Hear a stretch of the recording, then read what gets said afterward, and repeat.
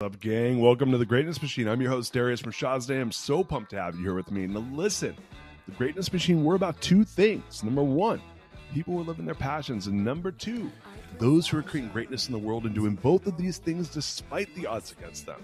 Each episode, we're going to feature interviews with game changers, business leaders, telling us their origin stories, what made them tick, what got them to where they are now.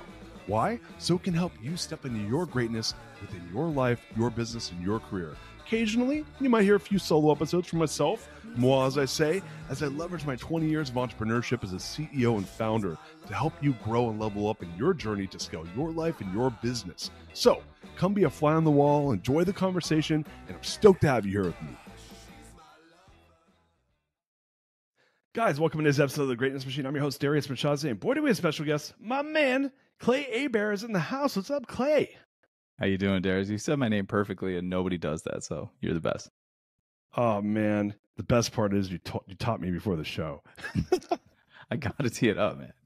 Otherwise, it's Herbert. People buy an extra. I'm like, where'd you get the extra R? Vanna White? I was like 10 seconds away from calling him Herbert, and he's like, hey, we should go over my last name. When you're like, now, the listeners know, when your last name's Mershazday, you really want to get last names correct, because everyone fucking just absolutely just murders my last name in the wrong way. Oh man, welcome to have you. Dude, I'm pumped to have you here, my brother. I'm stoked to be here. I love your podcast. I love what you're doing, and yeah, I was so glad to reconnect. I remember meeting. We met at the Scribe workshop, right?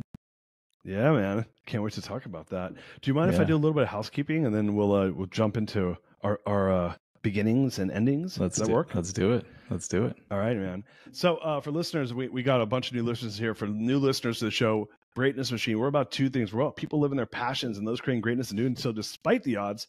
My main man, Clay, is neither short of passion nor greatness. So before I go into your formal bio, I just want to start by you teed it up a little bit a second ago, but Clay and I met it was like March of 2019. So shit, dude, was that 4 years ago? It was 4 years ago. Yeah, time flies because it was right before the world shut down, right? It was literally like about a year before COVID smacked us in the face. So we did a program that I've mentioned on the show before called Guided Author through Scribe. So some people might know Scribe Media as it used to be called Book in a Box. That's Tucker Max's company that he started. I can't remember his former business partner, not Javon, but the other dude. Zach Obrant, yeah. Zach Obrant, that's right. So him and Zach started the business, became Scribe Media. Javon McCormick became their CEO. He's now the owner, crushing it over there. But we met 4 years ago in a program called Guided Author, which is so a lot of people that know Scribe, they're like, oh yeah, that's like where you hire a ghostwriter and they partner with you and they take your words and they convert it to a book. And most people don't know this. They have this badass program for badasses like Clay and myself, where you have to write your own book. Mm-hmm. Yeah. So we met in that, and I was like, man, I knew you and Tucker knew each other. Is that correct? Mm-hmm. You guys had background before that? So I've known Tucker for probably 10 years or so, and he was launching Guided Author and wanted me to sit through it and kind of experience it, and that's where you and I met. It's a really great program for people to, if you're not going to hire Scribe to do the full package and you want to still write your own book, it's sort of like the CrossFit for getting your book done. Yeah. So, and I remember we sat across from each other, but you're kind of in your own world in that program because you're focused on writing your book, and you kind of meet people a little bit. But I was like, man, that guy seems really interesting. And then fast forward, South by Southwest, 4 years later, we're at a party. We run into each other, and man, next thing you know, you're at my Persian New Year party, and here we are today, my friend. So glad to have you here. Well, Austin's the center of the universe now, right? So all the collisions that happen in Austin, right? Tip of the spear, baby. So you left. I want to go over your formal bio in a second, but you left California to come to Austin. Is that correct?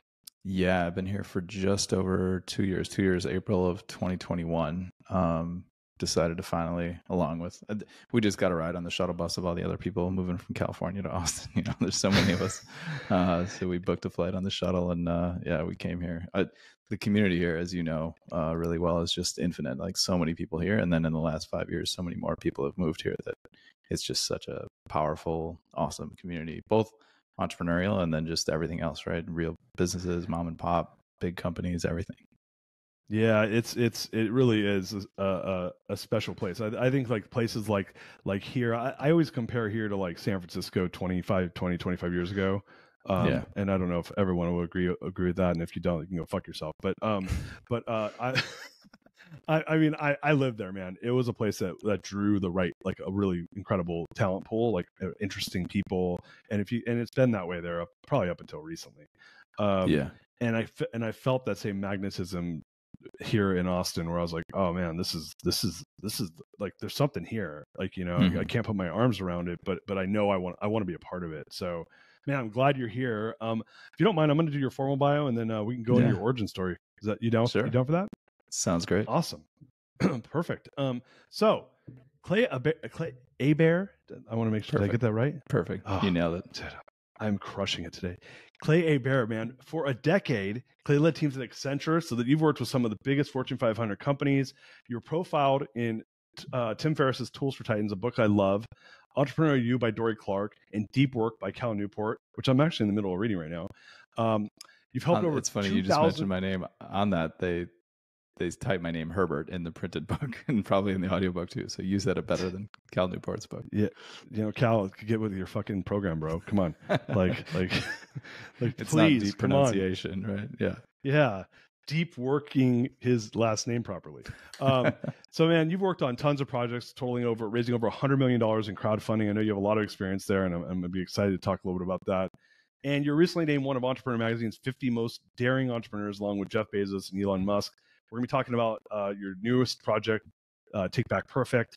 You're the founder of that, as well as some story math, man. I can't wait to get into it. Yeah, So, how'd I do? for sure. Did I hit that Wonderful. okay? Perfect. Oh, Perfect. money, I need to hire you money.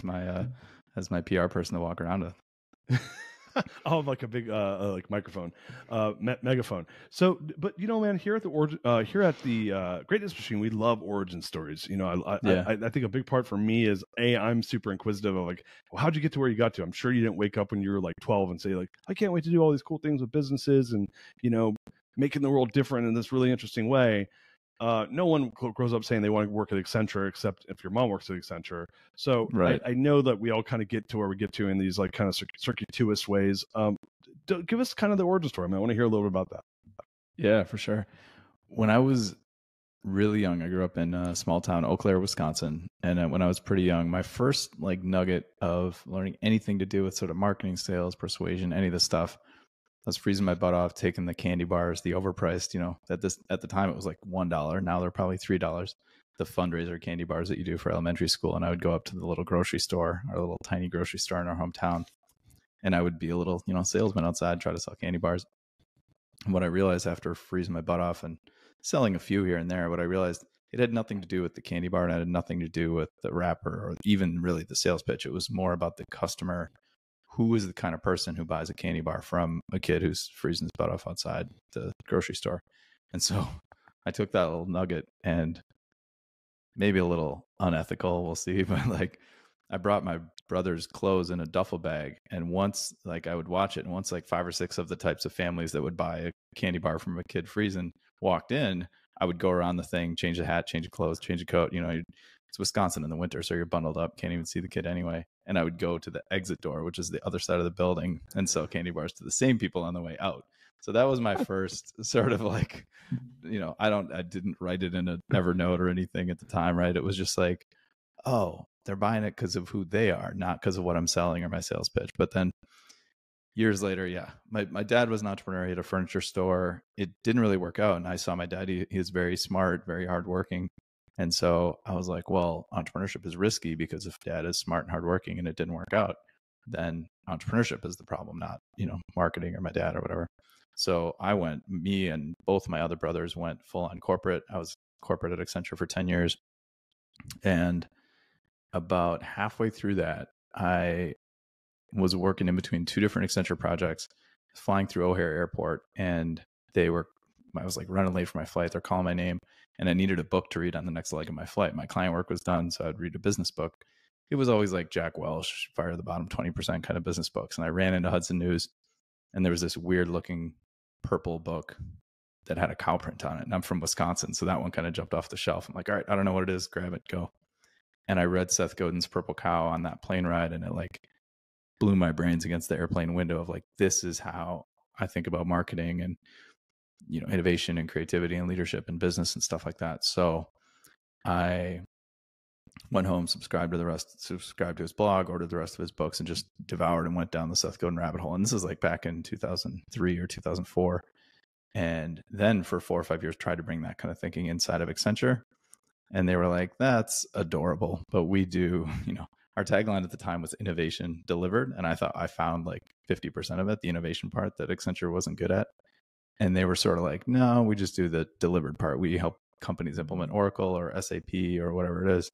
And so I, over the next few years, tried to bring creative thinking inside of Accenture.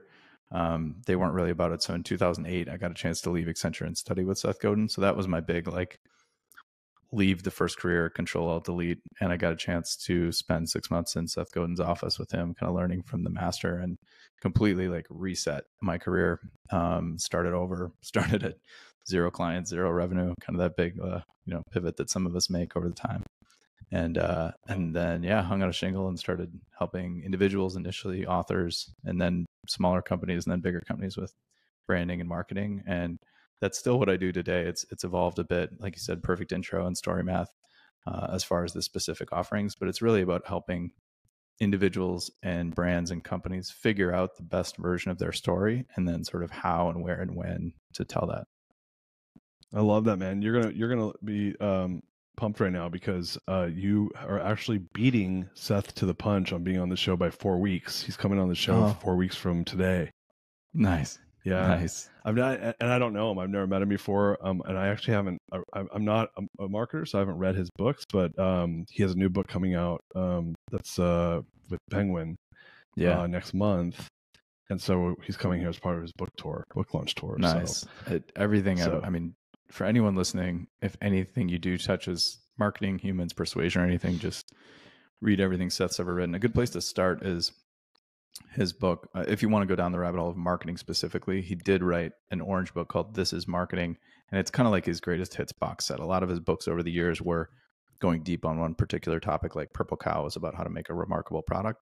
This Is Marketing is sort of like the greatest hits box set of the marketing stuff. And then his last few books have been more about creativity. If you've read like Stephen Pressfield's The War of Art, his book, Seth's book, The Practice, was kind of more, it would be shelved next to, The War of Art as far as like getting our creative work out of us. Like the recent book from, who's the music producer in California? Rick Rubin. I just finished the book. I literally just finished that book 3 days ago. Creative Act. Yeah. So that's that War of Art and Seth's latest work those would be shelved next to each other. So yeah, incredible. Seth is the best.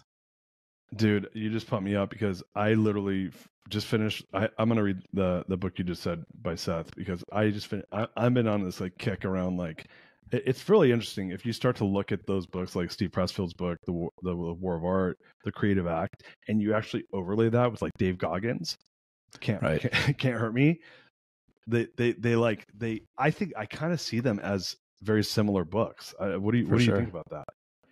That's a really interesting insight. I'd never really thought about that. I kind of think, it's like one is almost to sit back on the couch and like understand the importance and the power of getting your work out there. And then what do you need next? You need a little, who's going to carry the boats? A little David Goggins screaming in your ear to actually get it done. Yeah, I love that 1-2 punch, because, The War of Art and the others are almost a sort of like, I almost think of it as like a passive, like get into your head, creativity, the power, the importance of this stuff. And then that's like the importance in the strategy. And then the Goggins is like, let's do it. Like, let's go.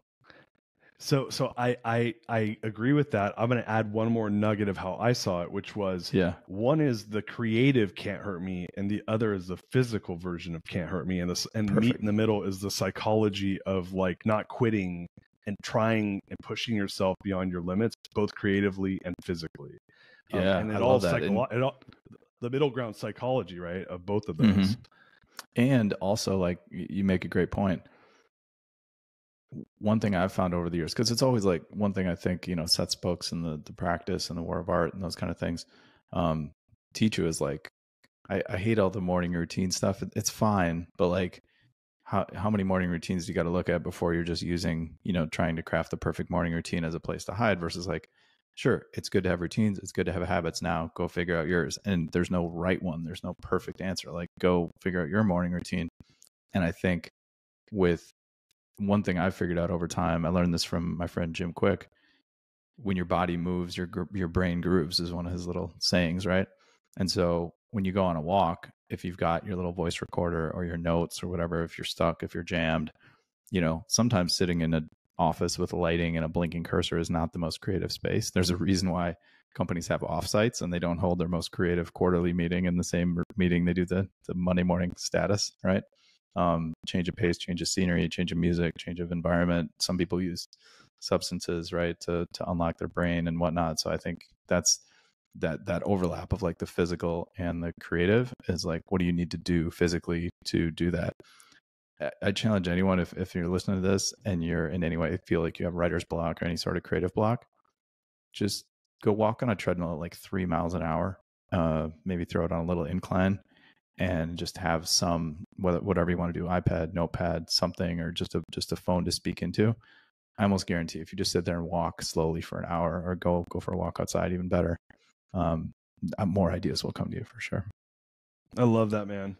Yeah. I it's funny is like, I'm kind of an idea monkey, as my friend calls himself, and I stole it from him. I'm like, I'm such an idea monkey. We had James Altucher on the show. Do you know James? Are you buddies with him? Yeah, for sure. So he's funny, right? So he's the quirkiest dude, but I love him, man. I really think he's an interesting guy, and he has this whole thing around like idea sex and how do you come up with more ideas, and and he actually treats it like a muscle, right? Like how do you build the muscle of idea creation, which I think, and I think that they all kind of come into the same play, which is whether you're moving your body, pushing yourself physically, pushing yourself mentally to like just vomit ideas. I think it's around like what Steve Pressfield says, which is kind of like butting up against resilience and like continuing to push through, despite the resilience, which I love the way he talks about it. So I love all the stuff you're talking about. I have a question for you though. First of all, I want to take 3 steps back. I love your story about standing in front of the grocery store and double dipping on the sale. I feel a little bad, but that's, like I said, that's when I figured out it's more about the person than it wasn't my little 8-year-old sales pitch. It was like, oh, these people take pity on a freezing 8-year-old. Yeah, I mean, well, first of all, I want to give you a little nugget of info. They are still selling those candy bars for $1, just so you know. Oh, good. I assumed with inflation, those things would be, they're still overpriced. But they should be $3. Like you're right, because you can't get a $1 candy bar in the store now. That's $2.50 for a Snickers. So yes, I agree with you. But I like, just so you know, I just bought 20 of them. It cost me $20 for my kid's choir. But I made him go sell them to people. I'm like, dude, listen, man, I had to go door to door. You got to learn the art of like making people feel bad for you to buy your candy. I appreciate it. Like I hate the some little girl wins the Girl Scout cookie competition because her mom at IBM like did the email all and set up 17 state, like did all the work for her and robbed the best thing about Girl Scout cookies, which is teaching little girls to be entrepreneurs. Right? And I'm gonna tell you this right now, man. I came in second place every fucking time to those girls. and I was the one whose parents didn't have. My dad was an entrepreneur who owned gas stations, and my mom was a social worker and an introvert. They sold a grand total of 0 fucking candy bars for me, ever. And I swear to God, I came in second place every time, and I was the kid out there grinding the streets at 9 years old, raising money for my school for like a little literally the prizes were garbage. It is kind of fucked up. I mean, unless the school gets all the money, which but like I think you're dead on, which is straight up Angela Duckworth grit. Like you are doing your kids 0 favors. I told my son, I'm like, I'm not. I actually lied. I bought them from him and I did not buy them from him with the intention of us keeping them. So I guess I told half the story. I said, hey, I'll buy them from you just so your school gets the money, but you have to sell them or else you owe me all the money back. And it was and it was purely with what you just said. I'm like, dude, kids, like you don't do your kids any favors by doing their work for them. I just don't think, I just don't see it. You're teaching them, hey, bud, when you have something hard that you don't know how to do or don't like to do, just come here. Dad will do it for you and wipe your ass because you're not capable of figuring it out for yourself. Like that's a problem. What are your thoughts on this?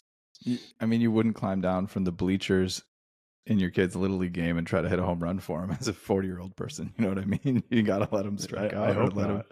Yeah, I hope not. Right? Those same people. No, you got to let them fail. I think, and I imagine I don't have kids yet, hopefully soon, but I imagine that letting them fail is hard. But when you understand this larger thing and be able to look at the, like, do you want a 30-year-old who's dependent on you and doesn't know how to do things, or do you want an independent kid? Yeah, baby your kid when they're a baby, when they're 3 months old, like give them food and give them what they need and hug them and all that stuff. But then when they can be independent, like let them be.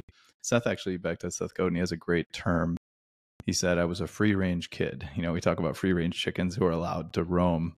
And he talks about how he was glad he was a free range kid and his parents allowed him to do all these things and kind of figure it out. Yeah, dude, I'm with you. By the way, my kids, you will listen to this because you'll probably listen to all this stuff when I'm dead one day.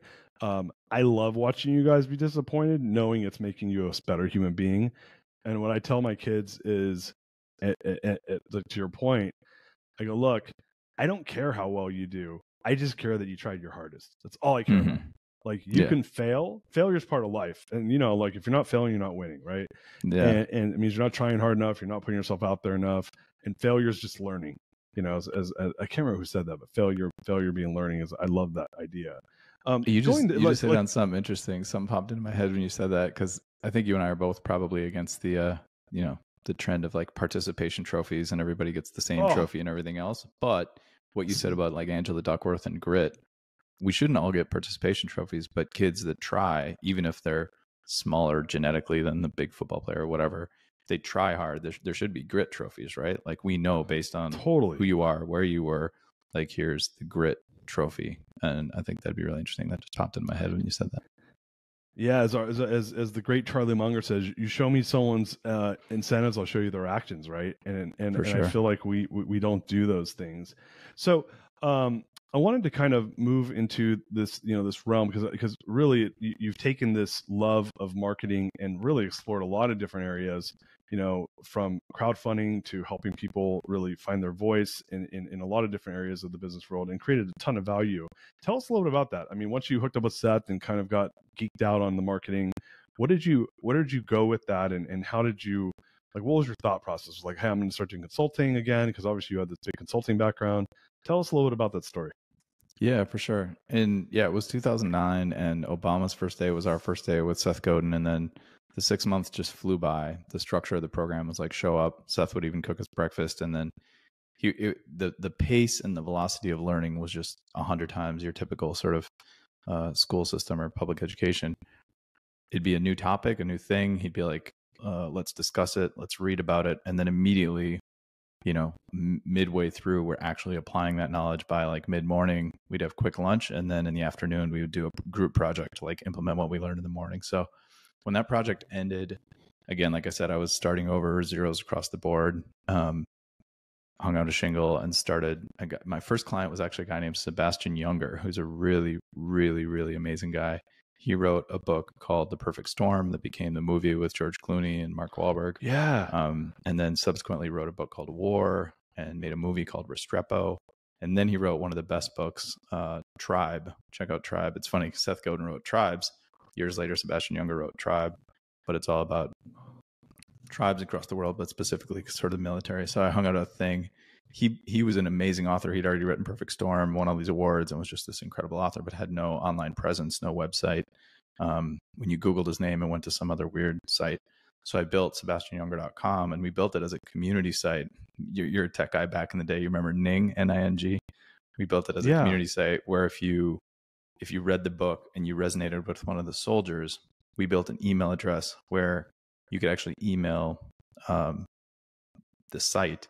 It would come to me, I'd validate, make sure they weren't a crazy person, and then forward it on to the soldiers. So imagine reading like a Malcolm Gladwell book and you're like, oh my gosh, that guy, he talks about in the Maven chapter, and then you can email and get connected with that person. So that's what I built. And then, then started helping. That was my first dollar of revenue after the Seth program. Got connected with Sebastian's agent through Seth, and then built that website. And then I've just always loved books and marketing too. So over the years, I've done stuff with books, but then it was smaller companies and then bigger companies. And then in 2013 is when I blew my intro to Matt Mullenweg. And that was kind of the domino that started Perfect Intro. Wait. So hold on. So I got two questions. So Yeah. because I don't know what you just said, I don't know the history of that. I want to know more. But before I go there, Okay. going back to so you got you did a 6 month like university class with Seth Godin being the master teacher. How many people were in the program with you? There was 10 accepted, and then one woman had some issues with like a Canadian visa, and I think also a boyfriend. So there ended up being 9 of us in the program. So 9 of us sat around a table in Seth's office in north of New York City. Is about 45 minutes north of the city.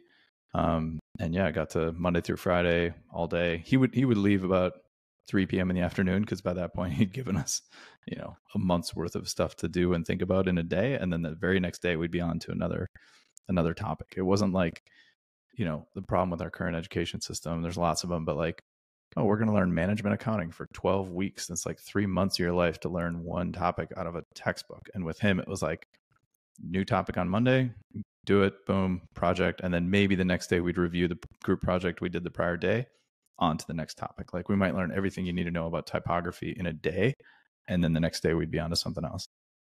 And if you don't mind me asking, like, Yeah. what do you have to pay for? You have to pay for this? No, so it was free. We didn't have to pay Seth. We just had to get to New York and basically free up our calendars and be able to show up for 6 months, Monday through Friday. So I left Accenture, to be able to do that.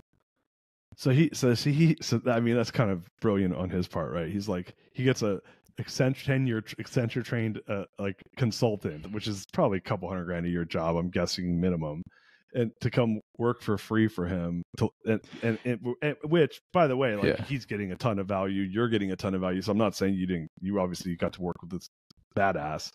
And it's almost like an apprenticeship, if you will. Am I thinking about that the right way? So it's interesting. The Forbes did a piece on this program in like 2009, and it was a pretty bad piece, to be honest, but it was called The Apprentices. Not a really well-crafted piece, but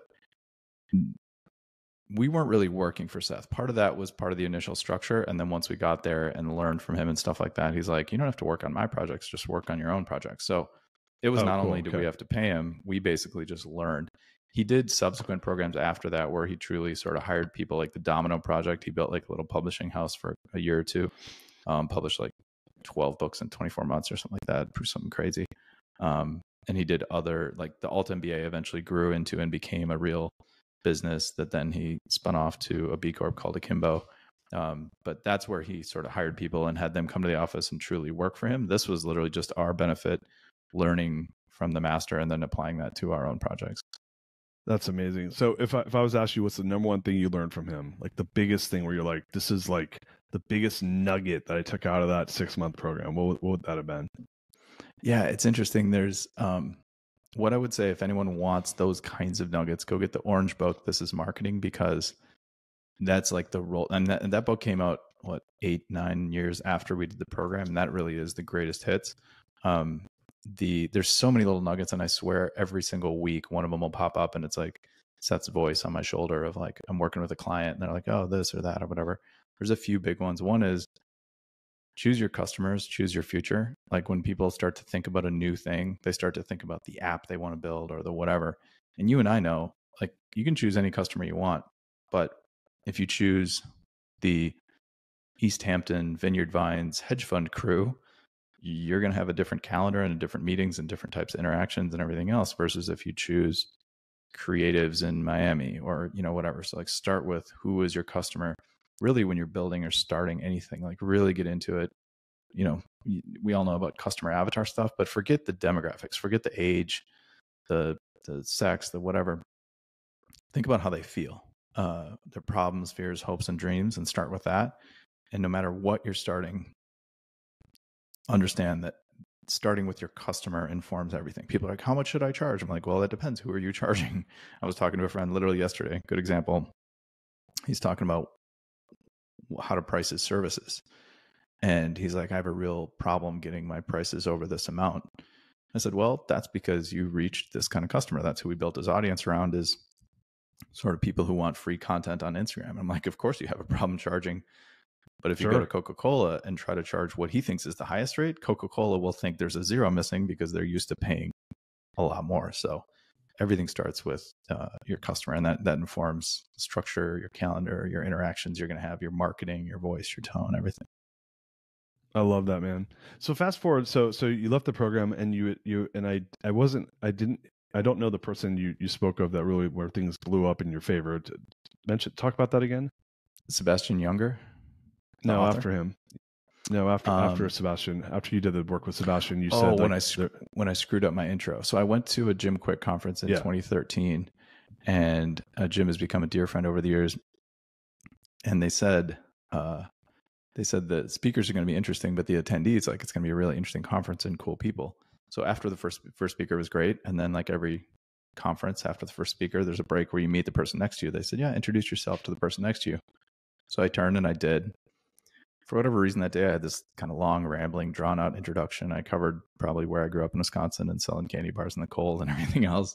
And the guy I was meeting, he told me who he was, and he was Matt Mullenweg, the founder of Automatic, the creator of WordPress that powers about a quarter of the internet or a fifth of the internet. Wow. And I knew who Matt Mullenweg was. He was sort of like one of my geeky tech heroes, right? But he looked a little bit different, and I didn't know exactly what he looked like. So there's this picture, thankfully for me, there's this picture of me meeting Matt Mullenweg, shaking his hand, and literally having this face of like I recognize who he is. And so I walked away from that interaction just being like, oh, you remember those old Chris Farley SNL skits where he's like, oh, it's so stupid, and like when you meet your hero and like blow it.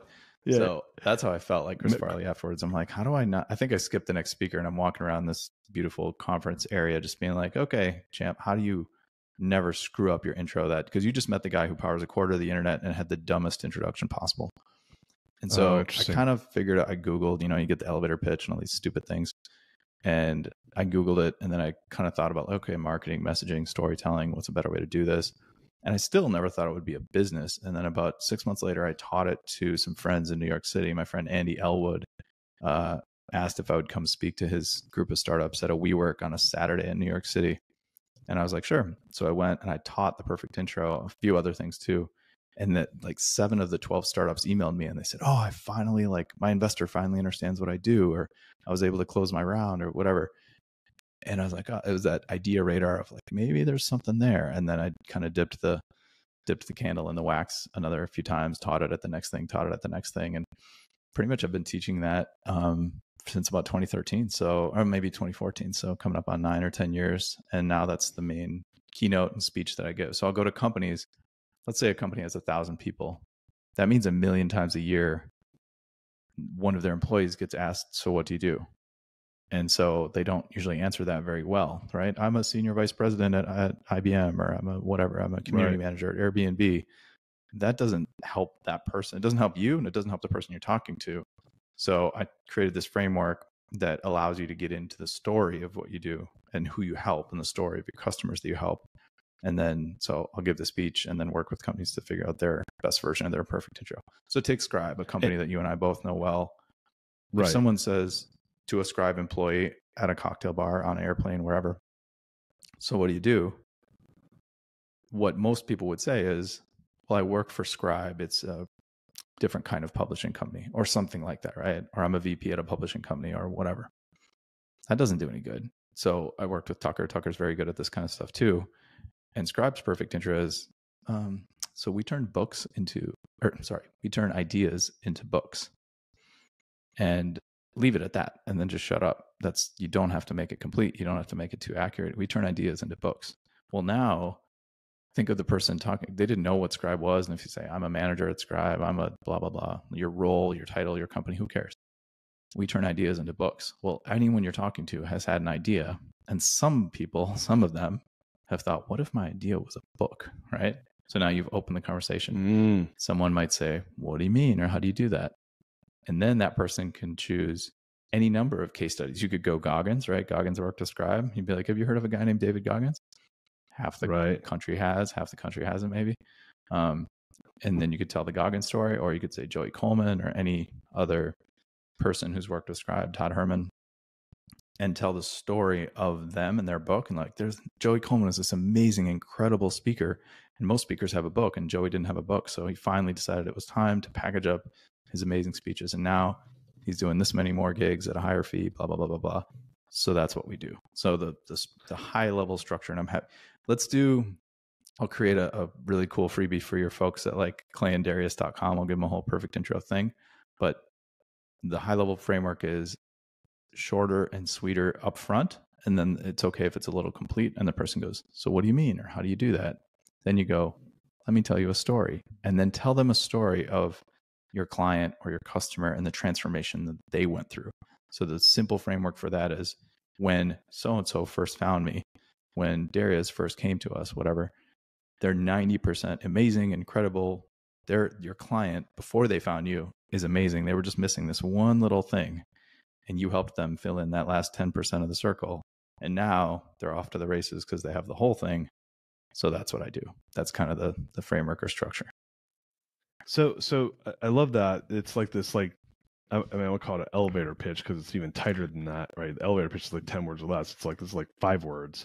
And I position against the elevator pitch because you're never, it's a made up construct. It still gets taught because it's like a clever title. You're never going to pitch your business in an elevator. You and I have been in a lot of elevators, and I don't imagine we've ever been in one with Richard Branson where you got to pitch your business before. If you ever do, first of all, probably never going to happen. But if you ever do get in an elevator, it might happen with Richard Branson. He doesn't want to be hard pitched. He wants you to say something interesting and clever in a confident way where he's like, I got to run, but you should come to Necker Island and tell me more about that. Like that, the real elevator pitch isn't a pitch at all.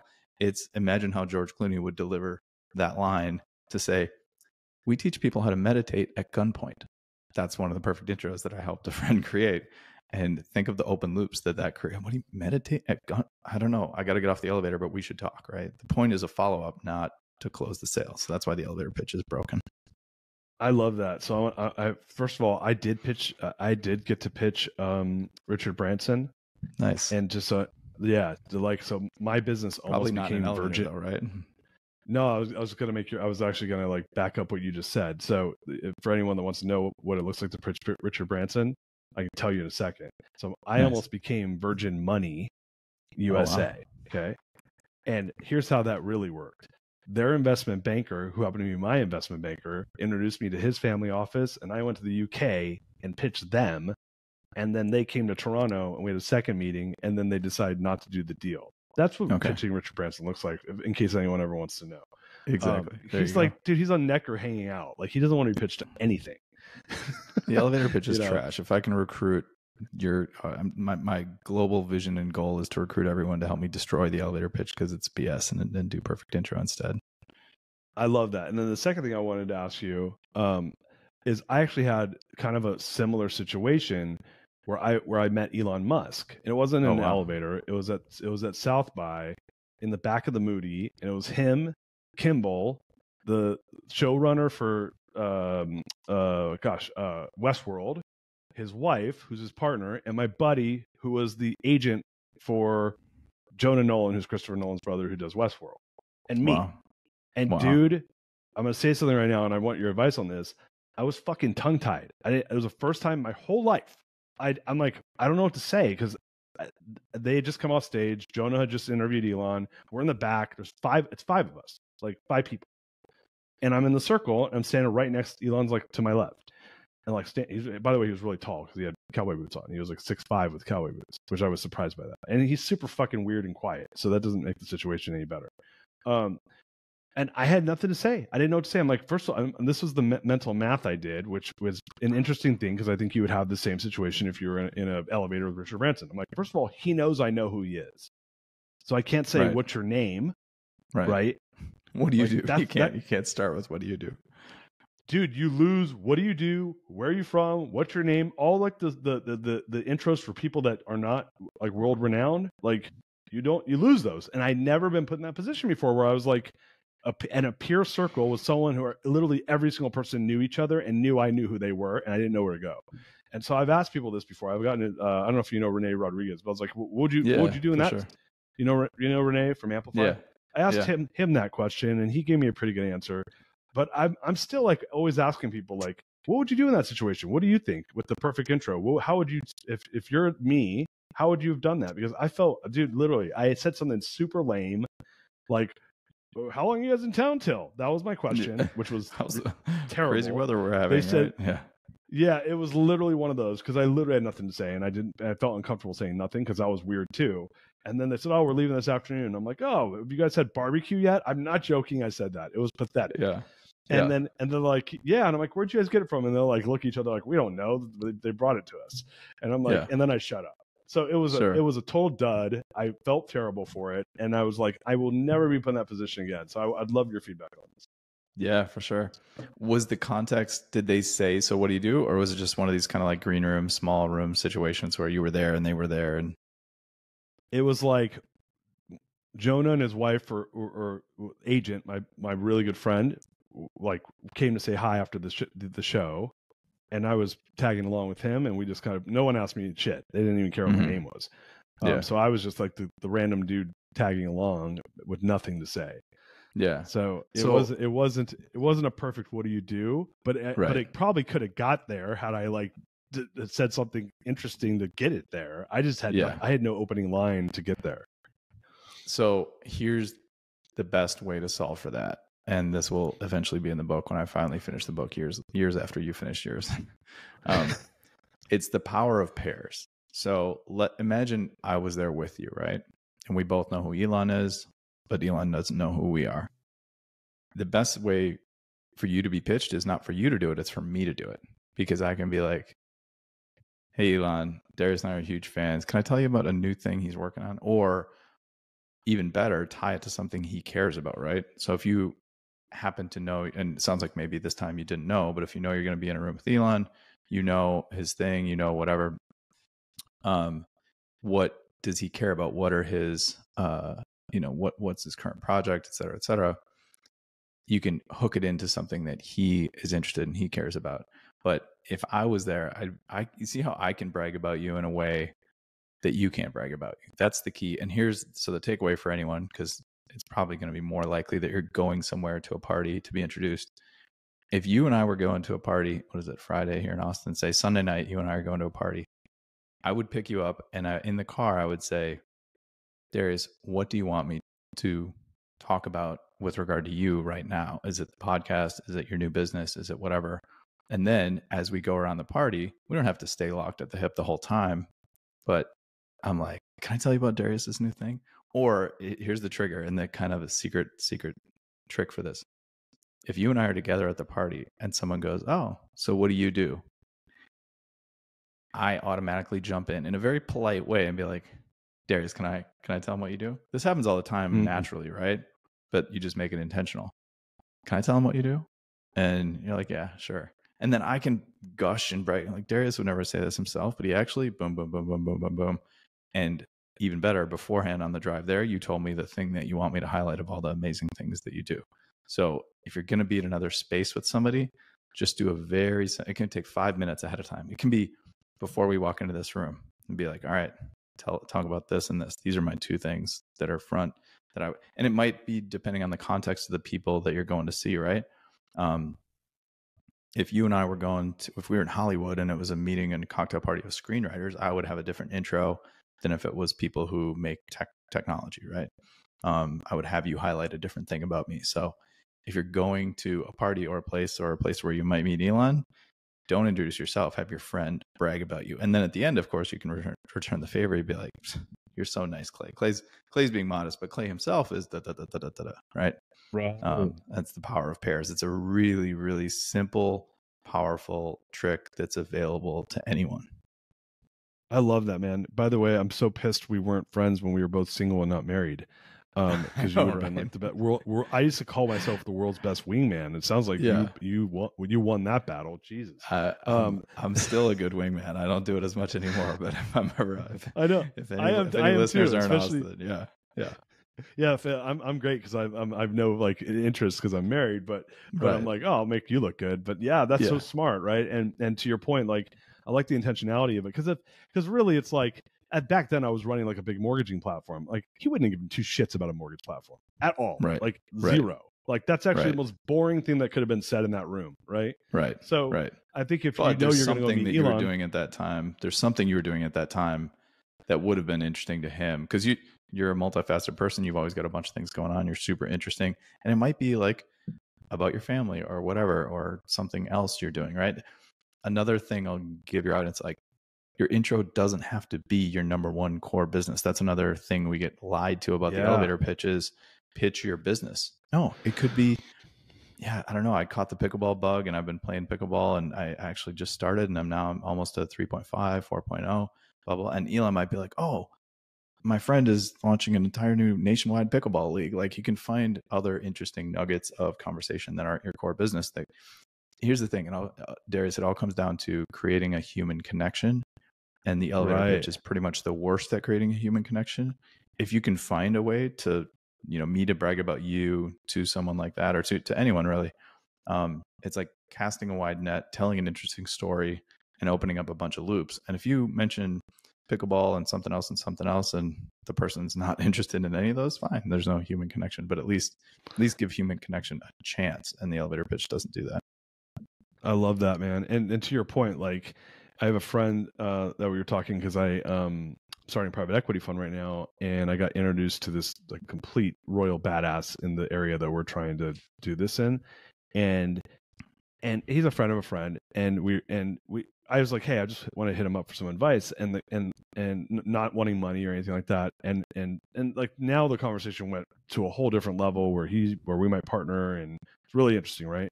Nice. And my buddy said, listen, when you ask for help, you get money. And when you ask for money, you don't get help. Yeah. Right. Yeah. I love that. Like, It's the way I heard it was ask for money, get advice, ask for advice, get money. And I love that so much. Yeah. That's, sorry, you said it better than me. But you made me think about that, which is like, do you roll in and start trying to like pitch Elon? Everyone wants something from that guy. He knows it, right? The most powerful people know that people want something from them. The people who can pull the strings, they're looking for the right people that they want to be around, right? They're not, they're picking the people that they want to spend time with. So when you roll in and go business, they're like, whoa, guard goes up. I go in and tell them, yeah, I'm like a freaking ukulele fanatic who likes to, make pizzas for the poor. What do you guys do for fun? Right. That's a way different conversation. Like, first of all, like, I make them think of what are their hobbies, right? We're not even talking about business. And then they, first of all, see that I'm kind of an interesting dude, that has like some interests that have nothing to do with the typical shit people are interested in. Yeah, exactly. Or at least the professional stuff. Right. So I love that, man. Do you mind if I know we're kind of deep in the show. How's your time, by the way? We're supposed to be done in a few minutes, but can you run over, or you got a hard stop? Yeah, of course. No, I'm good. I got all the time in the world for you. All right, cool. Perfect. I got to pick up my son in school in a little bit here, but let's run for like maybe 15, 20 more, and then we'll carve it out. So I want to hear about, sorry, let me pull my notes up here. Story math. And I think we've kind of been talking about it because you've been really deep in stories, but tell us about story math. I know it sounds like you've kind of been touching on it already, but tell the listeners about story math, because I know that's a big part of everything you do. Yeah. Story math is the concept that we don't buy what we think we buy. I don't know how many people have read the book Predictably Irrational by Dan Ariely, but it's a little bit like that applied to marketing and branding. So you and I live in Austin. If you and I wanted to go camping on a camping trip, say 12 years ago, we would probably go to Walmart or Target and we would get a Coleman cooler, maybe the 5-day extreme cooler, and it cost $33, right? And we wouldn't have a problem with, it would be baby blue with a white lid, hinged plastic lid, and the drinks would stay cold, the sandwiches would stay cold, everything's fine. The cooler works fine. And then a few years later, a brand came along called Yeti, and they built literally $1 billion cooler brand in a space that didn't have a functional product problem. Meaning, if our goal of a cooler is a plastic box that keeps our food and drink cold, the Coleman is just fine, right? Nobody had a cooler problem. So how does Yeti come along?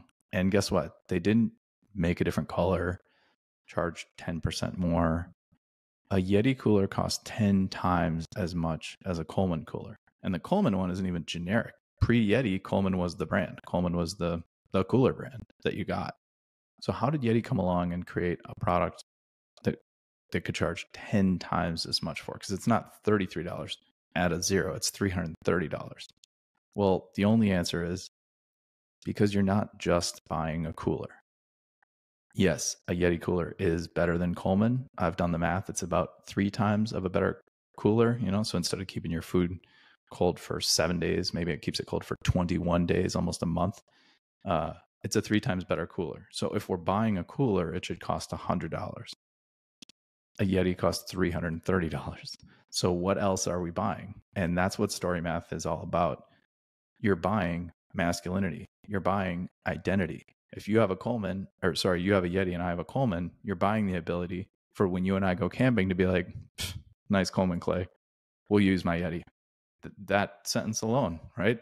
Tell me that doesn't put you at a little bit of a higher status against me. And maybe it's because I beat you in poker last week and we have this banter going back and forth or whatever. So this is everywhere. And it's for every product that's not generic white box black Arial. If you're not shopping at the dollar store, there's a brand and there's a story, and that's part of what you're paying for, right? Look at the world of luxury, purses, et cetera, Hermes bag, Louis Vuitton, Chanel, Coach. They're all different stories because you can get your makeup from A to B in a plastic HEB bag, right? You're not buying functionality. But as humans, we want to be rational. So we want to tell ourselves that what we're buying is functionality. We want to tell ourselves that the Yeti cooler is that much better than it's not 10 times better. It doesn't keep your food cold for a whole year, right? And so it's the story. And a simple example of this, just to completely drill it home and prove it, is what happens in every Super Bowl truck commercial that never, ever, ever happens in real life. There's one specific thing. What's that? You go off-road? No, because you and I could go off-road in real life, right? We might bounce through the mud a little bit, but you're on the right track. You're definitely headed on the right track. It's something even more extreme. Shoot, I don't know. Help me out. They always drop sometimes it's a bag of cement, but sometimes it's like iron I-beams or some huge heavy payload. But they don't carefully set it in the back of the truck like you would in real life. They drop it from like 20 feet. And they're like, hey, Darius, let her go. And for some reason, the chains break. Like that's how they set things down every time, is the chains break. And then the iron I-beams drop in the back of the truck and they zoom in on the shocks and show you that. Yeah. That doesn't ever happen in real life. Nobody ever drives their brand new $80,000 Ford F-150 to the lot and says, let her go, Darius, higher, pull it higher, dump the cement from 80 feet in the air. No, never. Yeah. But that's what they show, right? And we all just watch it and sip our drink like, yeah, that's real life. Yeah. Because when you're buying a truck like that, the guys who are on those job sites who move around heavy cement and iron, they don't need a commercial because they know what truck they buy, because they buy the same truck over and over and over. They know what truck they like. Some like Chevy, some like Ford. It's not about getting it right. They have a preference. Who are they selling those trucks to? Guys who don't do that. Guys who don't wear hard hats. Guys who've never dropped a bag of cement or an iron I-beam, or who've never climbed a telephone pole. They're selling partially masculinity, identity, toughness. It's right in the tagline, built Ford tough. They're obviously selling toughness, right? So story math is about breaking down psychologically and from a story perspective of the price of a thing. How much are you paying for the product, and how much are you paying for the story and the identity, and what is that story? And so looking at existing products is fine, but also building up with new products. When I work with companies, it's like, okay, you think you're selling a new kind of pan, caraway pans or whatever. What are you really selling, right? There's a story I learned from Seth, one of the Seth story nuggets. Back in the I want to get the decade right. I think it was the 50s, maybe the 60s. Betty Crocker figured out how to make fully just add water chocolate cake and make it taste really well, right? To powderize and dehydrate and turn into powder all of the ingredients in a chocolate cake. Prior to that, when women made chocolate cake, typically it was women, it was eggs and milk and this and flour and cocoa powder and 17 other ingredients, right? Then Betty Crocker figured out how to make it one powder. Sales didn't do well. They had trouble selling it because it was too easy. It was just add water. And that means you're not a good housewife making a cake it was too far from being from scratch. So you know what they did? They took out the powdered egg and the powdered milk, and then it was just powder, eggs, milk, and the mix. that was enough where you still felt like you're doing something, and then sales took off and the rest is history, right? So Wow. what's the story there? Priceline, same thing. When you and I search on Priceline, or Hipmunk was one of my favorites. That one's gone now. Oh, When I you search for loved a flight, Hipmunk, man. it was the best, right? And what I would was so happen when you bummed when search they for got when Hipmunk? what happened to When you Hipmunk, by the way? I think they got acquired. I think Alexis sold it to somebody. But I was so bummed. Oh, sorry, I digress. no, Go ahead. when Priceline, when you search, there's a little or William Shatner or whatever, and Hipmunk, the little Hipmunk dance. You know why? They know the prices instantly. Right. That's a fake weighting, because when they survey people, they say, "Oh, the website's working harder for me." They think, just like taking the egg out of the powder and making you add the egg back in the hard way. In the 60s, is like, oh, well, now at least the housewife is doing the job of making the brownies. Same thing here. It's like, oh, well, the website's working hard. He's looking to the far reaches of the internet for the best airline. It's literally making you wait, right? So story math is about, when we buy something, what are we actually buying? Because Seth has this great line. He's able to distill all these amazing things down to just a few words. One of his best, and if you take all of the marketing I've ever learned from Seth and boil it down to a few words, it's people like us do things like this. Because remember, in the beginning, we talked about you have to start with people, because different people act different ways. Who's the people like us, and what's the things like this? Because if you're someone who does CrossFit, you might be someone who's open to Tough Mudder, because CrossFit is a place you go, and Tough Mudder is like CrossFit in a muddy field with fire and things like that, right? But that's different than the Vineyard Vines guys on the in the Hamptons, who their whole life is probably all about comfort and wealth and status and whatever. It's not about getting down in the mud. So story math is really like, what are you buying? And the logo, the swoosh, just do it. Be like Mike. Take Gatorade, another one of my favorite examples. For years, their tagline was, when Jordan was at his peak, right? They would show him on the bench with like blue sweat coming out, like it was Gatorade. He's literally sweating Gatorade. And the tagline at the time, I love whoever came up with this. They didn't even beat around the bush, that they were literally saying, just be like Mike. But take be like Mike and expand it into the full sentence of what it would be if we bought products and services completely and not stories. The full line of be like Mike would be, dear short white fat kid in the suburbs, buy this colored saltwater, blue colored saltwater, and you'll be a little bit more, or a lot more, like the greatest basketball player that ever lived. Like, it makes no sense if you say the full thing, but if you say be like Mike, sells a lot of Gatorade. That's what we're buying. Funny. And Gatorade sells a lot more than generic Gatorade, because there's that many kids who are like, Mom, pay for the good stuff, the purple one. It's what Jordan uses, or it's what LeBron uses, or whatever, right? So it's just story math is just like applying a number to be like, we all buy stories. Like, everything we do is stories, and that's why stories matter, and that's why Perfect Intro is designed to lead to a story, and story math is just about unpacking that. I love that, man.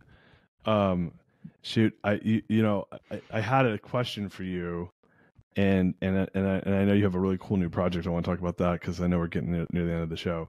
So to your point around people buying stories and the brands associating their name with a story, what do you have you heard about this Budweiser thing that just happened, where they they had like a social media influencer who was LGBT trans, and I think they lost like $3 billion in like market cap over this thing. Like, everyone's going fucking crazy. Like, what do you think about this?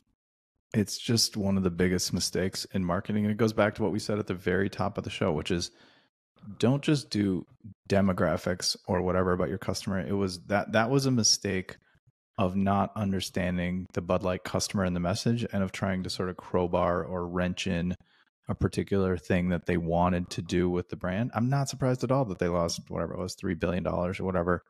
It would be like it would sound absurd to try to start selling Ford F-150s that you drop the iron I-beam in to 5-year-old girls. Everyone would be like, 5-year-old girls don't buy Ford F-150s.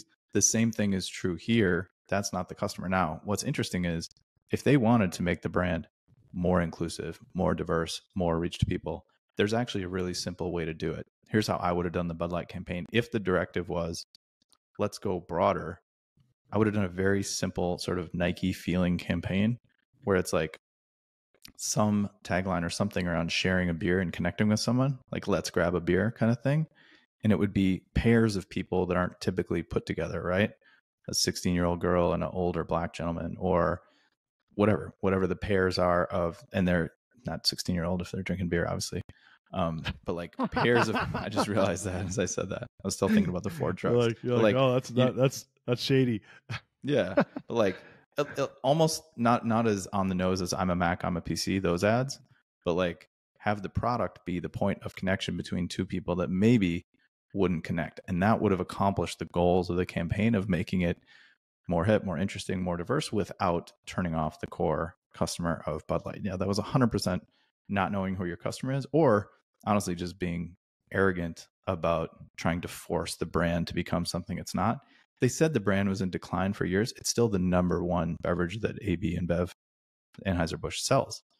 And so I don't think it was in decline. It's still the number one beer. It was one of those sort of like, just don't screw it up. And they screwed it up bad. Yeah, man. I didn't know. I don't really follow the news, but someone brought it up to me. You just made me think about that. So let's talk about the new project, right? You're taking this idea of story math and applying it to helping folks as they kind of prepare for maybe going public or exiting. I'd love to hear a little bit about this. Yeah, for sure. So we all know the power of story, or a lot of us know the power of story throughout the life cycle of a company early on, whether it was the Kickstarter stuff, raising money, Series A, Series B, or while you're running the company to be able to tell a better story and sell more widgets and things like that. And what I realized is the most leveraged time, the most important story to tell about your business, if you're going to sell it, is when you sell or when you go public. And the people that you hire to help you do that are typically very good at the numbers. They're investment, bankers, brokers, et cetera, who look at all your financials and everything else, do a confidential info memorandum, CIM, and they put the package together. The package is 90% numbers. It's not stories. And so why don't we tell a better story of who the company is today, where they're going, et cetera? So the new thing is it's doing similar work to the work that I've always done, but really coming into a company and saying, okay, you're thinking about selling in 6 months or 9 months.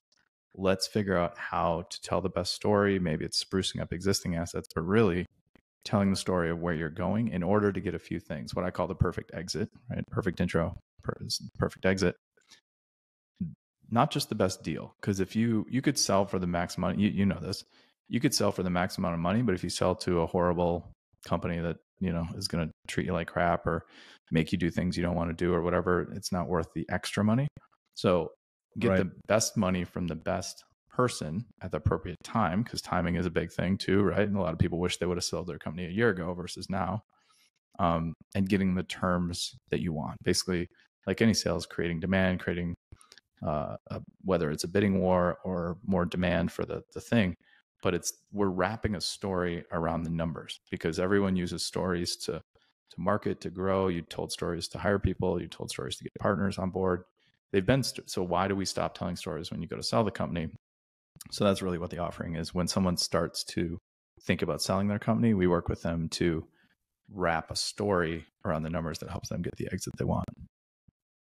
I love that, man. And I think it's so important. I was telling you before the show, I have a friend who is a former guest on the show, Rick Sapio, that's doing the exit concierge. So it's like the same idea, like how do you perfect that exit? How do you stick that landing? And to your point, like people buy clarity and they buy stories, right? They're going to understand what they're buying. And if you can package that up really well, which it sounds like what you're doing, I think that there's a ton of value opportunity there. So listeners who are thinking of exiting, I highly encourage you, when we kind of get into the how to connect with Clay stuff, part of the show here at the end, I highly recommend reaching out and connecting on that.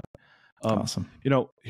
Here at the Greatness Machine, we loved it to really end our shows with the question I call the greatness, the question. So do you want to play a greatness question and we'll get things wrapped up here? Yeah, let's do it. All right. So Clay, what is the number one barrier to creating greatness that you've overcome in your life, and how did you overcome it?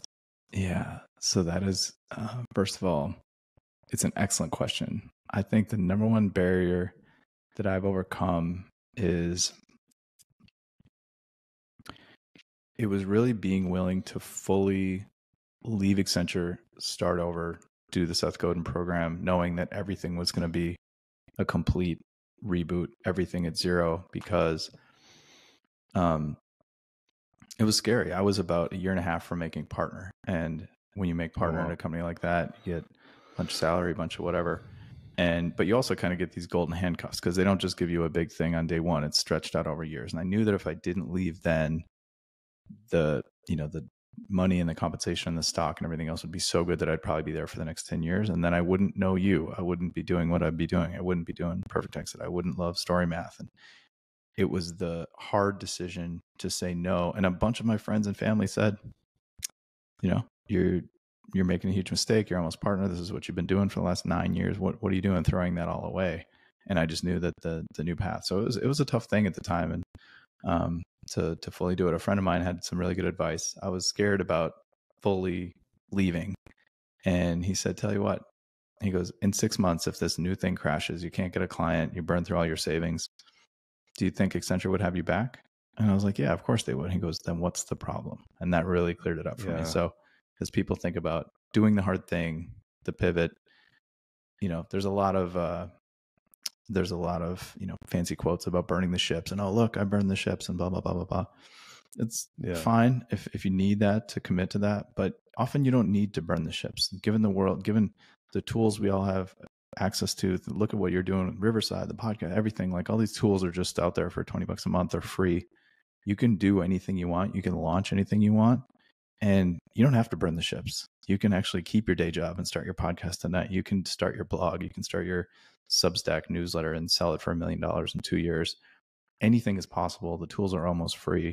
I almost made the mistake of saying, oh, I'm going to go back to Accenture, but my friend gave me good advice, and I would leave that with the biggest thing for me was just pulling that ripcord and going. I love it, man. Such a great story. So, man, how can people connect with you? Let's give them kind of the whole rigmarole, and I'll get you out of here, my friend. Yeah, for sure. So my name is Clay Hebert. I'm Clay Hebert everywhere online, but let's do this. I have lots of links. I got this link of like 50 plus book publishing and marketing links. And I love collecting and curating all these resources. I'm going to make a page at clayanddarius.com and just go back through the episode and anything we mentioned, links, Seth's best stuff. If you listen to this and you're still listening, anything I mentioned plus a bunch of other free stuff, I'm going to link it up at clayanddarius.com, and that'll make it easy for them to go find it. Awesome, man. You're such a badass. Clay, so much gratitude here from me to get to reconnect with you recently and now on the show. And man, looking forward to us hanging out in Austin and chopping it up. And thank you, man. A lot of gratitude. Appreciate it. Thank you. This is the best. Really appreciate it, Darius. Thank you for everything you do. All right. So listeners, as leaders, we're givers. Share this with anyone that needs to hear it. So many jewels here around marketing and how to show up and be your best self and present yourself in the right way. And then some. And if you're exiting your company or you want someone to help you really tie things together, Clay's your guy. So we'll make sure, go to our new website. I was going to say his, but it's ours since my name's on it. And until next time, man, peace out. We love you guys. She's my lover. You are listening to The Greatness Machine, and that's a wrap for today. Listen, if you love what you heard, subscribe to the show on whatever podcast platform that you're tuning in on so that you don't miss any of our future episodes. We have tons of great people coming on, and we're stoked to have you here to enjoy it with us. Leave us a review. Tell us what you love most about this particular episode. We love getting the reviews. We love to see what you guys love most. And if this particular episode, made you think of someone who's leveling up in their business and in their life, print screen, share it with them. Leaders are the best givers, and after all, we're all here to support and grow with each other. And in case you want to see some of the fun behind the scenes shots or some of the things that we're doing, I'm actually writing about this in my weekly newsletter. Go to www.therealdarius.com and subscribe to my newsletter. We're talking about fun things like business and life and mindfulness and cryptocurrencies and gosh, I don't even know, everything and anything, but it's tons of fun stuff I write about. I try to get it out on a weekly basis. You can subscribe at www.therealdarius.com. And with that said, look, thank you guys so much. I appreciate you. I love you. Peace. We're out of here. See you guys on the next one. She's my lover.